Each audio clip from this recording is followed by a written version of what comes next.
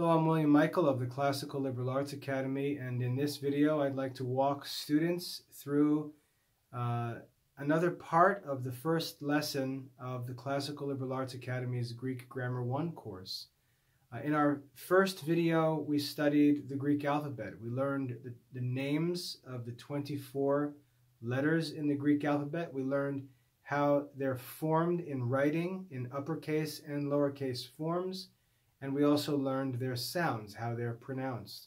We learned that Greek orthography is very simple because each letter signifies just one sound.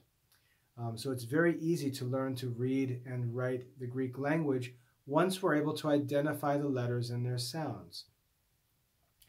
In this second video, we're going to go a little further into detail in the study of Greek orthography, the study of the Greek letters and sounds. Now, most Greek grammar teachers, Greek grammar courses will ignore lessons like the one that I'm going to walk through in this video.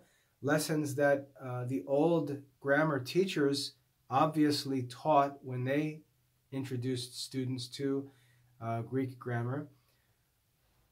Often modern teachers don't get into these things because either they don't understand them or they don't think that they're useful. But the reason why they don't think that they're useful is usually because they don't get far enough into the study of Greek etymology, or the study of Greek grammar as regards to forms and meaning of the parts of speech, to understand why these lessons in orthography are actually so important and helpful to students. So I'm going to walk through this lesson in orthography from Gretzer's Greek grammar, and then as we study through the rules of Greek etymology, I'll be sure to go back and explain how those rules make sense because of the lessons we learn in Greek orthography, and really how they make sense in light of one concept in particular, which I'll talk about later on. So at this point in your Greek studies, you should be very comfortable naming all of the Greek letters in uppercase and lowercase forms.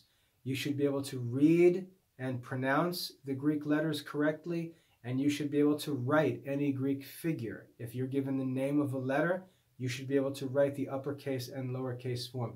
If you can't do that yet, you're jumping prematurely into this lesson. You should take more time on that first part of the lesson and master the Greek alphabet. It's very important in the study of Greek. And if you don't, you're just going to, delay yourself and hinder yourself from being able to advance, because you're always going to be uncertain about the letters. So take your time, master the Greek alphabet, and then when you've got that pretty well mastered and you feel comfortable with it, come on up and continue these orthography studies in this second video. So what we're going to do is talk about more of the characteristics of the Greek alphabet and the letters. As I said, this can appear pretty boring and abstract when you're just getting started, but later when we learn grammar rules in etymology, the rules are going to seem random and not make much sense unless you know these points in orthography. So pay attention, learn what this old grammarian, Jacob Gretzer, took pains to teach, and which I'm going to go through with you, and later on you'll see the benefits. So let's go ahead and get started. One last warning before we go is remember that the original text of Gretzer's Greek grammar is written in Latin, so I'll read the Latin as we go, translate it into English, and then show you what he's saying as we go through this lesson. All right, so in this second video, we're going to talk about the divisions of the Greek letters and the different characteristics of these different groups of Greek letters, a study that can be very helpful in the future. So the lesson starts, and Gretzer writes, Dividuntur litterae generali divisione in vocales et consonantes. Dividuntur litterae generali divisione in vocales et consonantes. And what that says is the Greek letters are divided by a general division, or with a general division, into vowels and consonants. The letters are divided, generally speaking, into vowels and consonants. And you can see that I've got these two groups up here on the board. Vowels, vocales, et consonantes, vowels and consonants. So two general divisions of the letters of the Greek alphabet. The vocales, how many are they? The lesson says, vocales sunt septem. Vocales sunt septem. That means the vowels are 7. And here we see a list of the 7 Greek vowels. Note that they're not in alphabetical order. Okay, they're arranged according to the groups that we're going to learn about. They're not in the order that they appear in the alphabet. The Greek vowels are 7 in number. And we see the 7 listed here, but they divide into 3 different groups. So there are 3 groups of the 7 Latin vowels. Vocales natura longe sunt eta and omega. The vowels which by nature are long. So the long vowels, vowels that by their nature are long, are the vowels eta and omega. Eta and omega are always long in Greek because they're long by nature. Okay? The second group, the breves, epsilon and omicron. Breves means short. Epsilon and omicron are always short because they're short by nature. Epsilon, omicron. The short vowels. And then these 3 vowels, alpha, iota, and upsilon, are called dubiae or ancipites, which means doubtful or uncertain.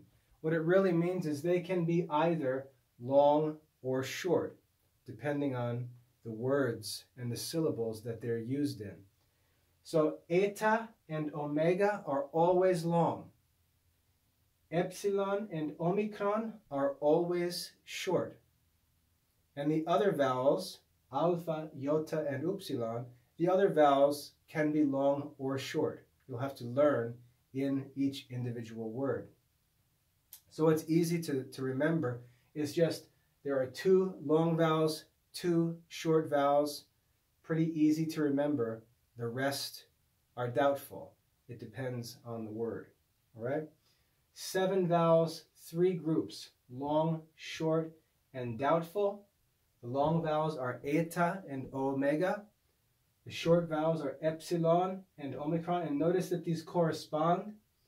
E and e, same sound, different length. O and o, same sound, different length.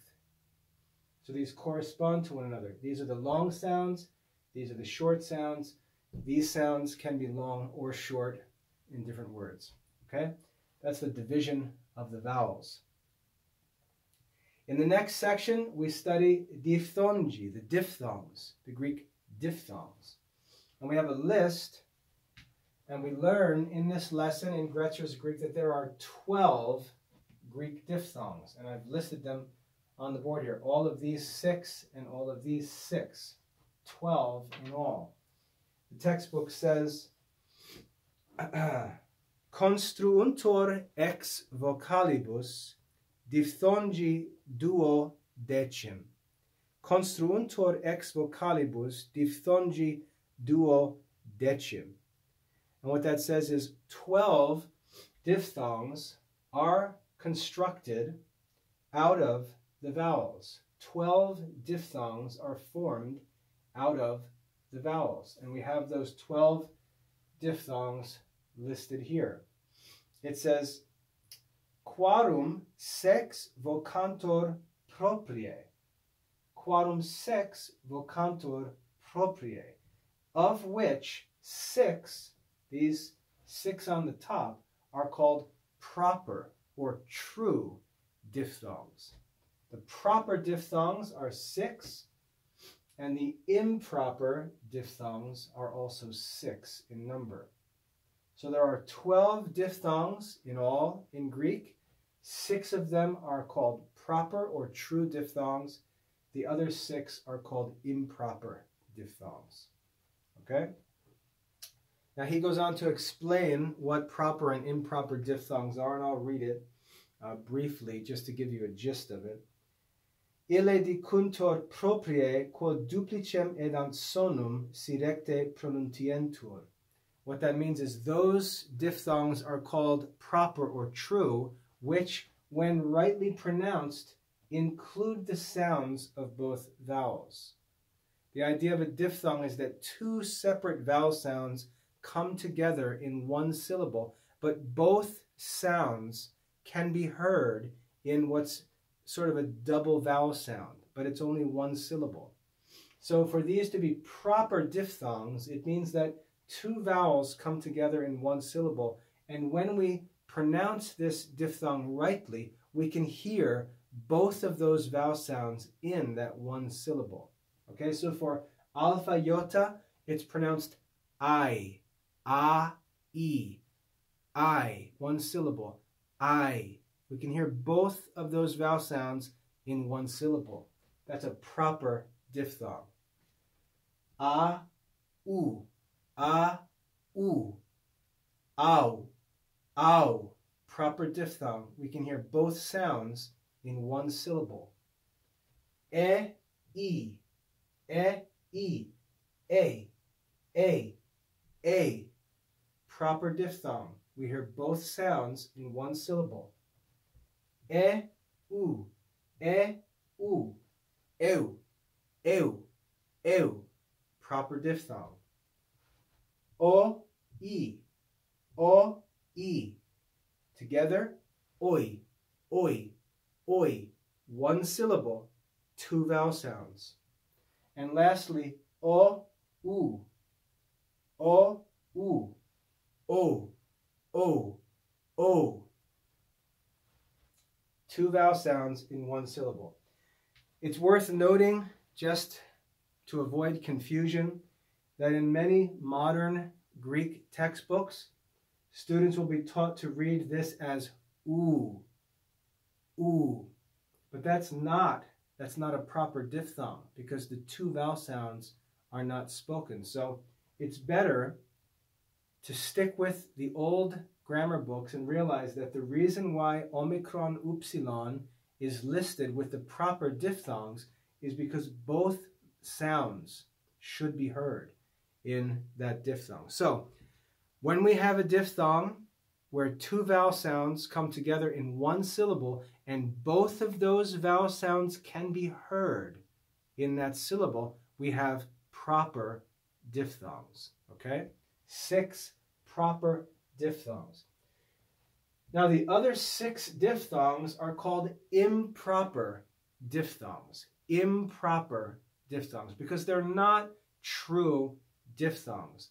Yet, because they consist of 2 vowels, and we'll see 2 vowels written in one syllable, they are technically diphthongs. 2 vowels in one syllable. But they're not proper diphthongs because when we read these pairs of vowels, we don't hear both vowel sounds, okay? What we have here is a set of 3 vowels, alpha, eta, and omega. Alpha, eta, and omega. And what we really have is the vowel alpha followed by iota, the vowel eta followed by iota, and the vowel omega followed by iota. But the iotas are not pronounced. The iotas are not pronounced. And so, while they're not, so in order to mark that they're not pronounced, they're moved from the end of the syllable and they're written as what's called a subscript. So this is called iota subscript. Iota subscript. I'll write it up here. Iota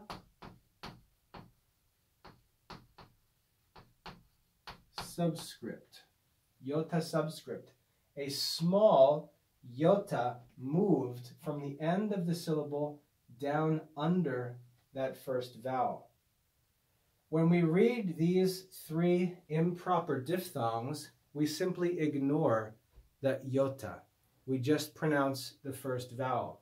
So alpha with iota subscript is read as a. We simply ignore the iota. Eta with iota subscript is read as e. We ignore the iota. And omega with iota subscript is read as o. We ignore the iota. So these are technically diphthongs, but they're improper diphthongs because we don't pronounce both vowel sounds when we pronounce these diphthongs. Okay? So that's what makes these improper diphthongs. Both sounds are not spoken. So we have 6 proper diphthongs, and so far we have 3 improper diphthongs. The reason why these are improper is because the iota subscript is not pronounced when we read these diphthongs. Okay? Now there's 3 more improper diphthongs: eta, upsilon, upsilon iota, and omega upsilon. These 3 are also called improper diphthongs. Now, they're not called improper diphthongs because we only pronounce one of the vowels. That's not why these are called improper diphthongs. These 3 are called improper diphthongs because of a concept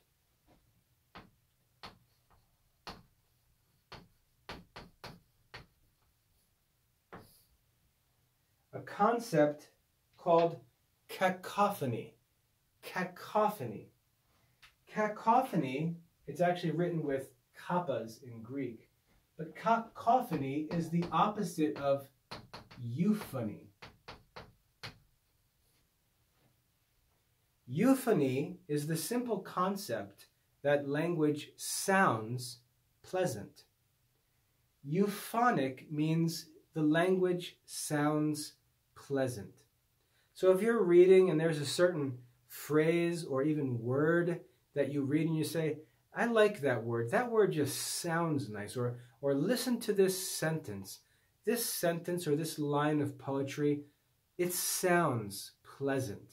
That's called euphony. Eu means good, and the phony comes from the Greek phonos, which means sound. Euphonic means sounding good. The opposite of that is cacophonous, which means sounding bad. The reason why these 3 diphthongs are listed as improper diphthongs is simply because they don't sound nice.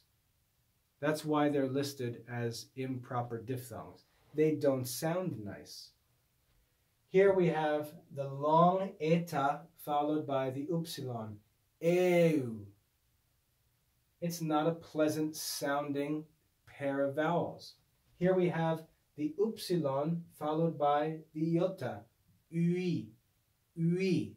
If pronounced correctly, it doesn't sound nice.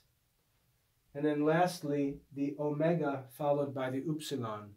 Oi. Oi. So you can see these 3 diphthongs, and they are diphthongs because it's 2 vowels in 1 syllable.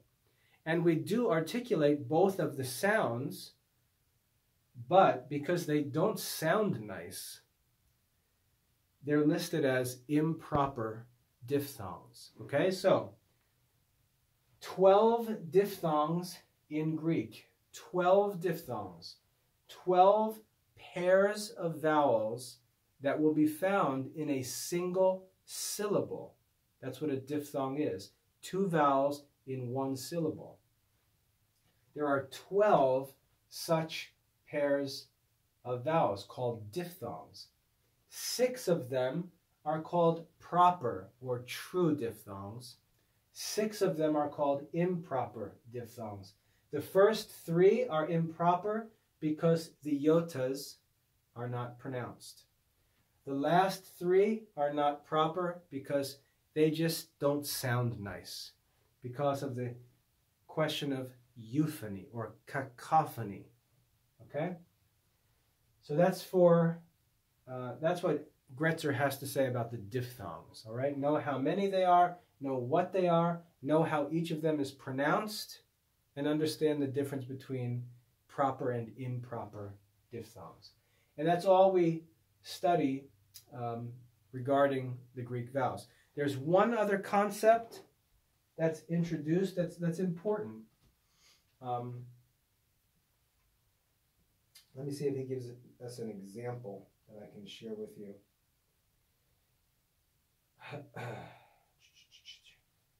He writes, and this is the Latin from Gretzer's Greek, he writes, Quando vocalis posterior diphthongi duobus superne punctis notator tunc fit dieresis et quaelibet vocales propriam syllabam constituit. And he gives us an example of the Greek word pais.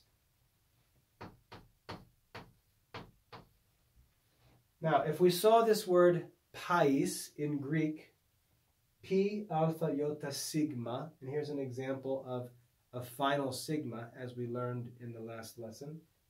Pais, it would look like this is a one-syllable word with a diphthong in the center, the diphthong alpha iota right here. It would look like a one-syllable word with a diphthong alpha iota, but it's not. This is actually a two-syllable word. And alpha iota in this word is not a diphthong. And so there's a certain way to mark the second vowel in what would be a diphthong to show that it's not a diphthong. And it's with 2 dots placed above the vowel. And it's called diaresis. Diaresis. So if I place 2 dots like this above the iota, those 2 dots, that's called diaresis. And what that tells us is that this iota does not form a diphthong with this alpha, but they're to be read as 2 vowels in separate syllables. Okay? That's what that symbol of the 2 dots above a vowel means. So this is not pais. Pais, it's not a one-syllable word with a diphthong. It's 2 syllables. There's a division between these 2 vowels, and we would read this word correctly in 2 syllables as pa-is. Pa-is. Pa-is. He gives us another example here. Let me see.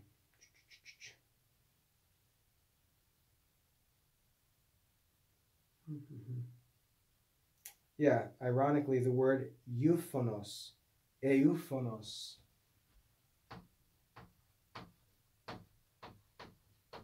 Not sure if you can read all this, but it doesn't matter. Euphonos, euphonos, euphonos. Normally, epsilon, upsilon would be a diphthong.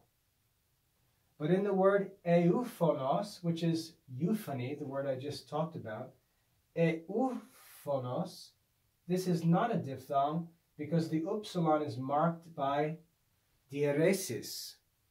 Okay, so the epsilon and the upsilon are not forming a diphthong in this word, and this is to be read with 2 syllables, not as euphonos, but as euphonos. Eu phonos, 2 syllables. Eu phonos. All right? That's marked by diaresis, the 2 dots above the second vowel. So that's just a note that's made to clarify something that relates to diphthongs, because sometimes vowels are joined together that could form diphthongs, but they actually don't. And we're to understand that they need to be read as 2 separate syllables. Okay, so diphthongs and diaresis, and let me just write this word. The word is D-I-A-E-R-E-S-I-S, diaresis. And I'll put that in parentheses. So we have diphthongs, 2 vowel sounds pronounced in 1 syllable, but diaresis is the use of 2 dots written above the second vowel to show that that vowel does not form a diphthong with the vowel going before it. Okay? That's all for vowels in this lesson, for the orthography, the details of the vowels that Gretzer discusses.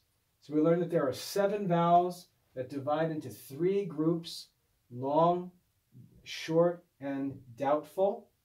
We learned that there are 12 diphthongs. 6 of them are proper, 6 of them are improper, 3 are improper because the second vowel is not articulated, and 3 are improper because they are cacophonous. They just sound ugly, and so they're not considered proper diphthongs. All right, that's all for vowels in this lesson.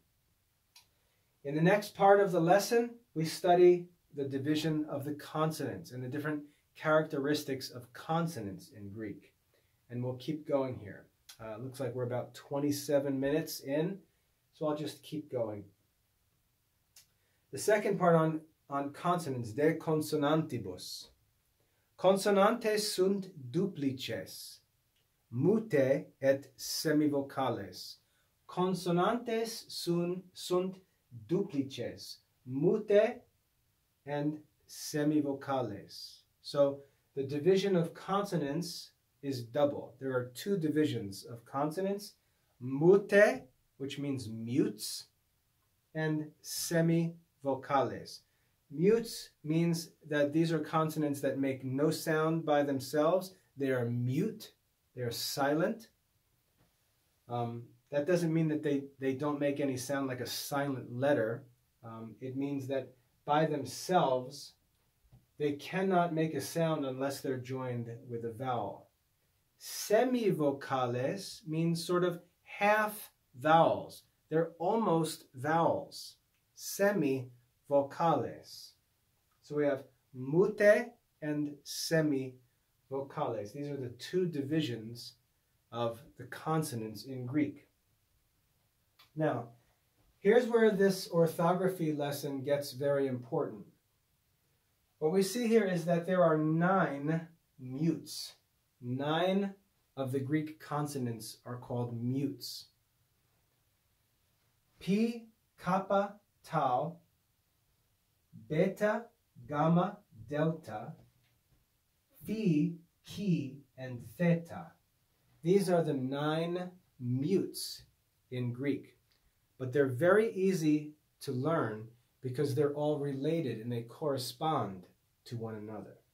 Pay attention to this because this is what's important in this orthography lesson. We have here the tenues, mute tenues, the simple mutes, simple tenues. Pi, kappa, and tau. And what I want you to think about are the sounds of these 3 consonants. P makes the simple P sound, just the popping of the lips. Kappa makes the simple K sound, just a click in the throat. And tau makes the simple dental sound. Be careful you don't add more to them. The P is just the popping of the lips. The kappa is the sound made in the back of the throat, clicking. And the tau is the ticking of the teeth and the tongue. See that there are three simple sounds. Three simple sounds. Okay, the sound of the P, the sound of the kappa, and the sound of the tau. Three simple mute sounds. All right, now, when we move to the second set of mutes, we have to add something to those three simple sounds. We're going to add something. And when we add this, we make three different consonant sounds, okay? Those that are called medias or middles. But it would be better for us to call these voiced. Voiced mutes. And think about it. When I say voice, what I mean is we're going to add the humming of our vocal cords. Voice. We're going to add voice to the simple mutes. And when we add voice to the simple mutes, we're going to produce the middle mutes or the voiced mutes. Okay? It's very simple. If you know these three simple sounds, we simply add voice to them and we produce these three other consonants. All right?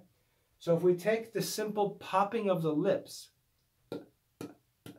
but we add to it voice, we then have b, b, b. We have the sound of the consonant beta, b, b.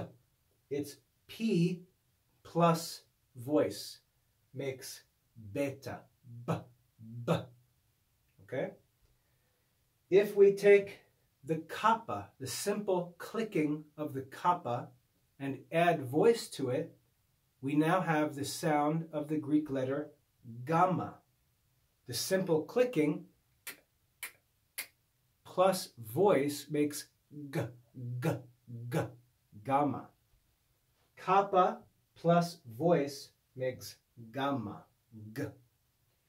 And then lastly, the simple sound of the tau, the ticking of the tau, t, t, t, plus voice makes d, d, d, the sound of the delta. All right? So when we take the simple mutes and add voice, we make the middle mutes, beta, gamma, and delta. All right? So we can see where these Greek letters and sounds come from. These are the simple mutes. These are the basic sounds of the language.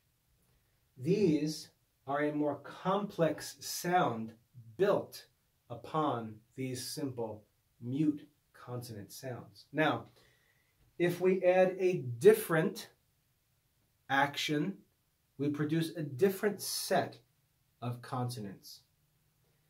What we're going to add for this third set is breath or aspiration. And that's why these are called aspirates or aspirated mutes. Aspirated. Because we're taking the simple mutes, P, kappa, and tau, and instead of voice, we're adding aspiration or rough breath, rough breathing.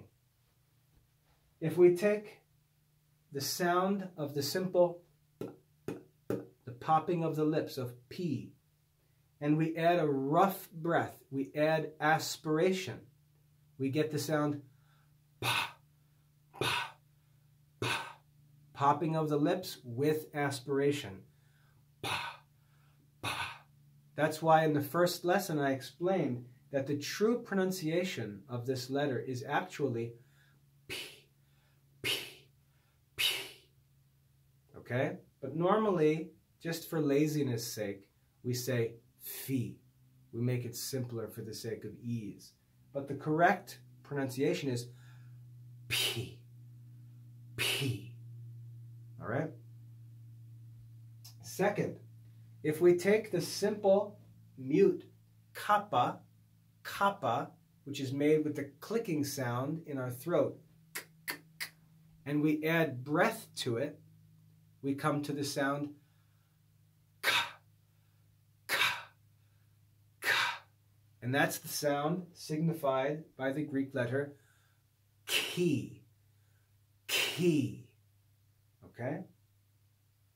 And then lastly, if we take the sound of the simple mute tau, t, t, t, tau, and add aspiration, we make ta, ta, ta. And that's why I taught you that the true pronunciation of the letter theta is like Thomas in English, th, ta, ta, ta. It's because it's a tau plus aspiration. That's the actual significance of this letter. And so we have the aspirated mutes. So we have 9 mutes, 3 simple mutes, 3 voiced mutes, and 3 aspirated mutes. All right, so if you start with the 3 simple mutes and just add voice to each one of them, you produce the 3 voiced mutes. And if you add aspiration to these 3 simple mutes, you get the aspirated mutes.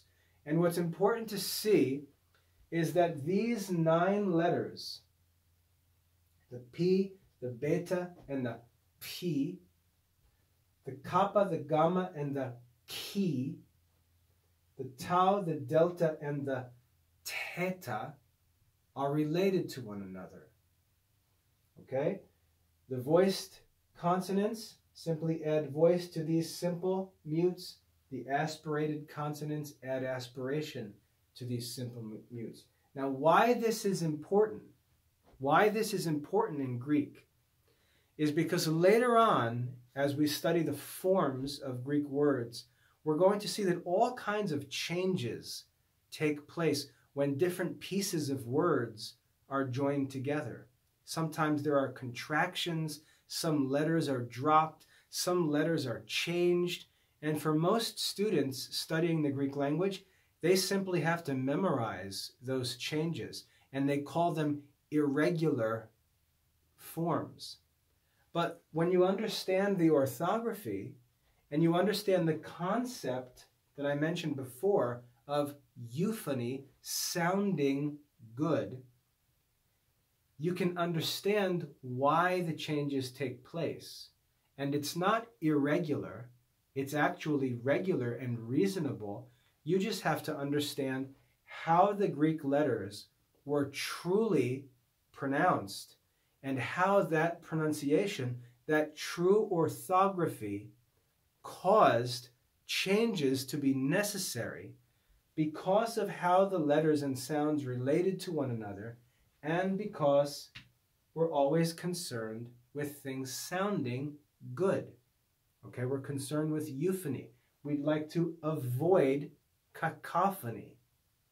Okay, if you understand these ideas from orthography and you learn these things rightly, which again, most Greek courses don't teach these things, you don't have to memorize rules in the dark and just believe that there's all sorts of confusion and irregularity in the language rules.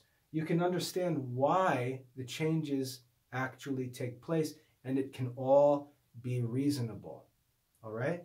That's why these lessons are very important in the future. And like I said, when we get to those rules in etymology, I'll take time to show you how those rules relate back to what we learned in Greek orthography, okay? So that's what Gretzer teaches us about the mutes. Very important and helpful lesson in Greek orthography. The second division of consonants is semivocales. And like I said before, they're like half vowels or almost vowels. We have 4 semivowels that are called liquids. Liquids. Gretzer says that they're also called immutables, unchangeables. Okay? Lambda, mu, nu, and ro. These are the four liquid semivocales because they can be articulated because they're almost vowels, unlike the mutes, which cannot be articulated without being joined to a vowel. These can almost be articulated without a vowel. Lambda, l, l. Mu, m. Nu, n. And ro, r. These are the liquids, okay? The liquid semivowels. The second group of semivowels are called duplices. Duplices, or double consonants. They're double consonants simply because they combine the sound of two different consonants into one double consonant. The first double semivowel is the zeta, which combines the sound of delta and sigma. So the zeta, I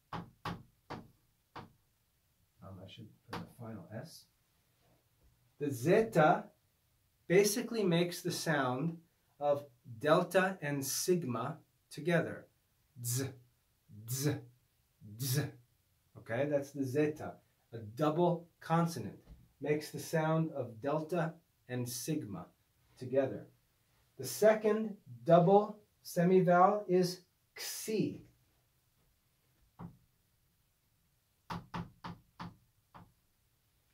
The letter xi makes the sound of the letters kappa and sigma. X, x. Those two consonant sounds are joined together in the double semivowel xi, x, x. And then lastly, psi. Psi makes the sound of the combined consonants p and sigma. Psi, the double semivowel, psi, p and sigma, ps, ps. All right, so these three double consonants, three semivocales. And then lastly, there's one last consonant floating in isolation, and that's the letter sigma. The letter sigma. Okay, so that's an overview of the divisions of the letters of the Greek alphabet according to their different qualities or properties. Right? We have the general division of all 24 of the Greek letters, the general division into vowels and consonants. Then we have the division of vowels into long, short, and doubtful vowels. Long, eta and omega, short, epsilon, omicron. The rest are doubtful. That's the easy way to remember it. We learned that there are 12 diphthongs. You should know what a diphthong is. A diphthong is two vowels in one syllable. We learned that there are 6 proper diphthongs, 6 improper diphthongs, 3 in which only one vowel is articulated, 3 which are cacophonous and therefore are called improper. We learned what diaresis is. Diaresis is the use of 2 dots written above the second vowel in a pair of vowels that could be read as a diphthong but should not be. Diaresis, I think in English it's pronounced diaresis. Okay, you can check that, but in Greek it's diaresis.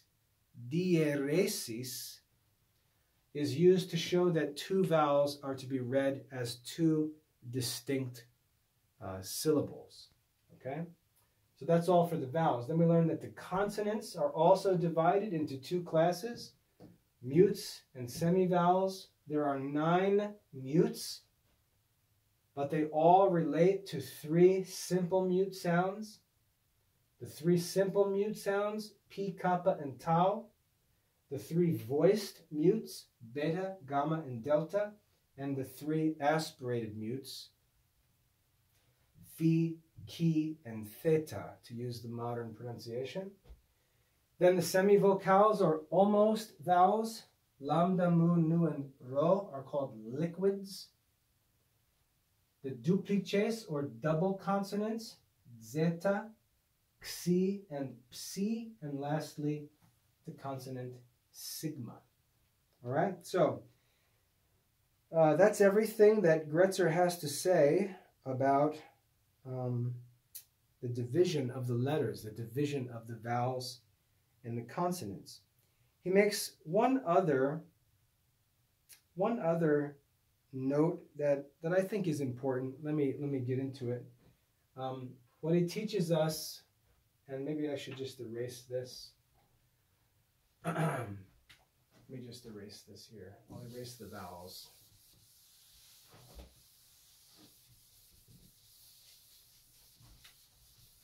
One last lesson he covers in this section. He tells us that anytime the letter gamma is doubled in a word, and I'll give you an example.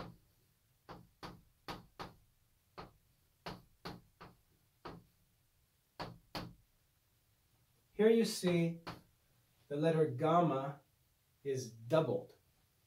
He tells us that anytime the consonant gamma is doubled, the first gamma is pronounced like the consonant nu.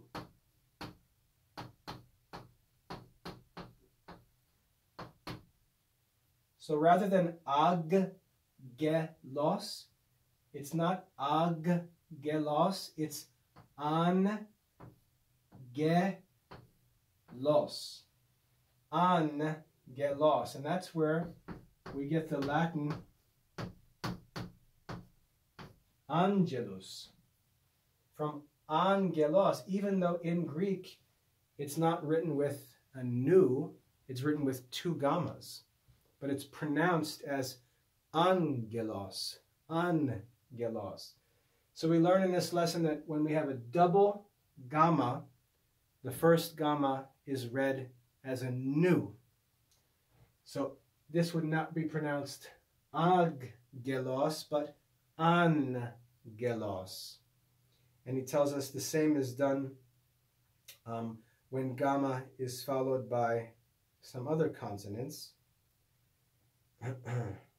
Just make sure I cover everything that he does.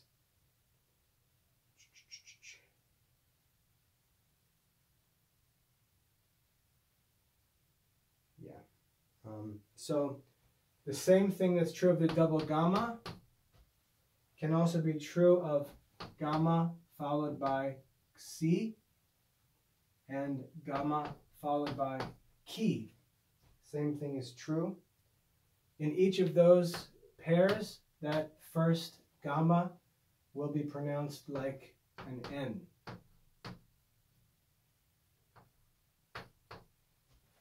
Okay? Just an orthographical lesson, a pronunciation lesson from classical Greek. Okay, so that covers everything that needs to be explained with regard to the division and the properties of the vowels and consonants. I know that's a lot of information crammed into a relatively short video. We're at 49 minutes right now. The reason why I'm cramming a lot into a video is because you control the video. You can go back, watch it over as many times as you like, pause and start, back up and replay. You have control over that, so I don't have to worry about reviewing things and slowing things down. I leave that to you. But we've covered everything that Jacob Gretzer explains in his old Greek grammar book. In the text lesson, you'll find all of this text, all of the translation, all of these examples and everything, so you can study it all carefully for mastery. There will also be some more notes and details in the printed lesson. Since this video, I just want to make sure we cover all the basics, and then in the text lesson, I can make sure I really get into the details and provide you with all of the content that Gretzer gets into. But I think what we've gone over in the video will be all that you really need to now study the text lesson and be able to study it for mastery, which is the goal of your studies. So if there's anything that I've discussed that was unclear or that you would like to have explained a little bit more, just get in touch with me and let me know. I'd be happy to do that.